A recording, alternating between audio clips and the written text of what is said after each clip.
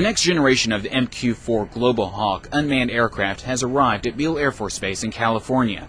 The Block 20 model is bigger than the original Block 10 and has already completed an endurance record, a 33.1-hour flight. The new Global Hawk is more pilot and crew friendly.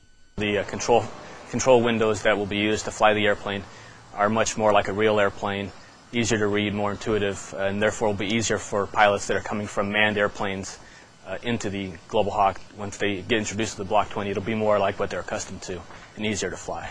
The Block 20 has a larger payload capacity, going from 2,000 pounds to 3,000. The wingspan has also increased, going from 116 to 131 feet.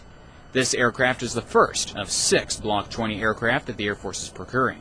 Due to the enhanced capability of the Block 20 aircraft and its associated sensor, it will allow better exploitation, which will provide a better product to the warfighter. Global Hawks are deployed in Southwest Asia, where they fly supporting operations in Iraq and Afghanistan. Future generations, the Block 30 and Block 40, are already in production and scheduled to be fielded in 2011. I'm Senior Airman Brent Skeen, Beale Air Force Base, California.